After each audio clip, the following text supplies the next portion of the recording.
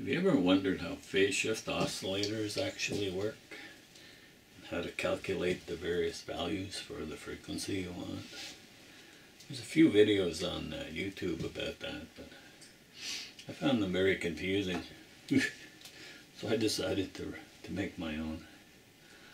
Okay, so the idea is, transistor has a 180-degree phase shift, right? And each one of these circuits gives you a 60 degrees for a total of 360, which is positive feedback. But why 60 degrees? Well, actually, if you have a circuit like this, you have any phase shift you want because it depends on the frequency. Now, if that was, say, 5k ohms, and this had an XC of 5k,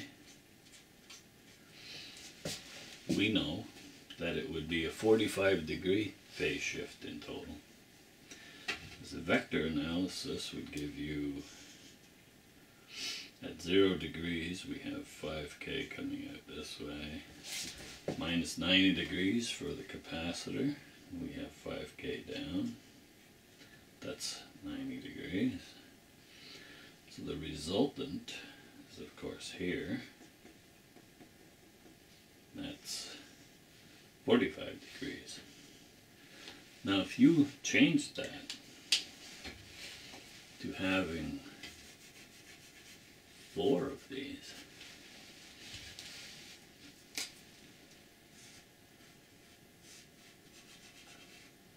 okay,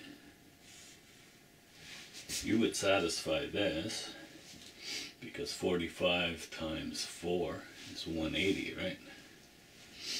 And that gives you your total 360. The only difference between 3 and 4 is going to be the actual frequency, because it's the frequency that determines the reactance. So normally people want 3, they don't want 4, you save a capacitor and a resistor.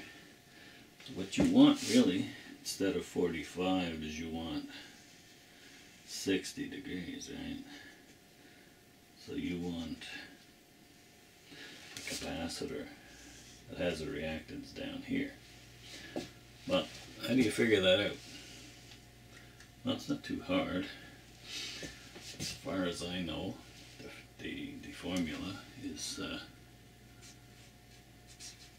arctan XC over R to give you your phase angle. I don't know how you draw a phase angle thingy. I forgot how you make that phase angle thingy. Anyways, if we have arctan XC over R to give us our angle, and we want 60 degrees, right?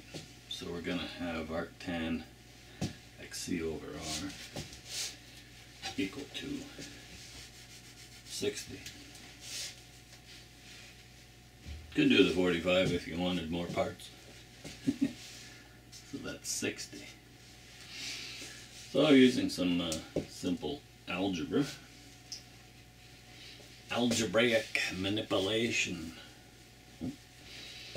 we can get rid of that R. Look. Put it up here, right? 60R. Arctan XC equals 60R.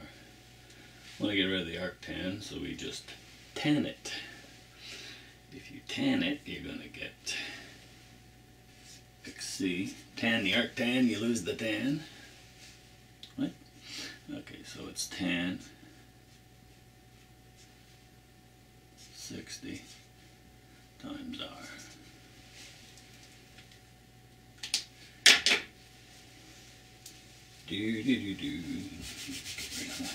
Yuck. Edit this out. Okay, so XC. What is XC? XC equals 1 over 2 pi F C. So if XC equals 1 over 2 pi FC, And we know XC is tan 60 times R.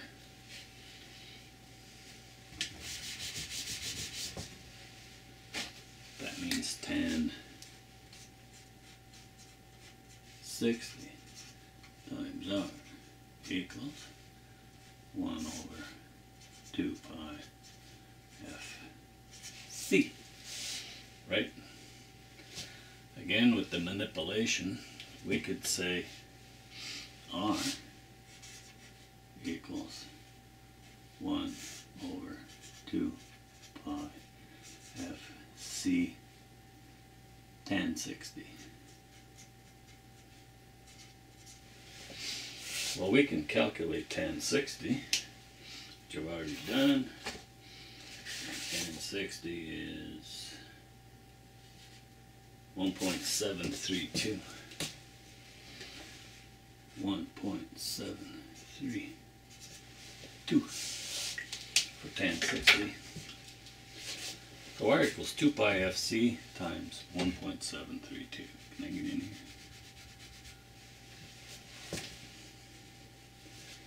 So if you know your frequency, you know your capacitor, you can find your resistor value. Or if you want to find your capacitor value, right? C equals 1 over 2 pi F R 1.732. And of course, frequency equals 1 over 2 pi C R 1.732. So you can calculate all the values. Now there's a little problem. It's not going to be accurate because these parts are going to interfere with your phase shifting because they're introducing their own impedances, messing things up. Let me get rid of this last one because I'm not using it. But you'll be close if you did calculations for say 1,000 hertz. You might get between 500 and 2,000. Could be out by 2. That gets you in the ballpark. Why don't we take a look at the circuit on the scope and see what it's doing. Okay, this is the oscillator running with 4 filters, each one giving 45 degrees phase shift. I put a pod in here for biasing so I can get the thing to work properly. So that's 4. Let's try 3 60 degrees. I just have to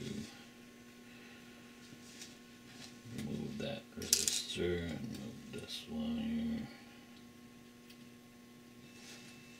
That's 3 filters. The frequency has changed, but it's still oscillating. I'd have to adjust my bias a bit, but you see the frequency doesn't change. It's okay, so that's how it works. Nice sine waves.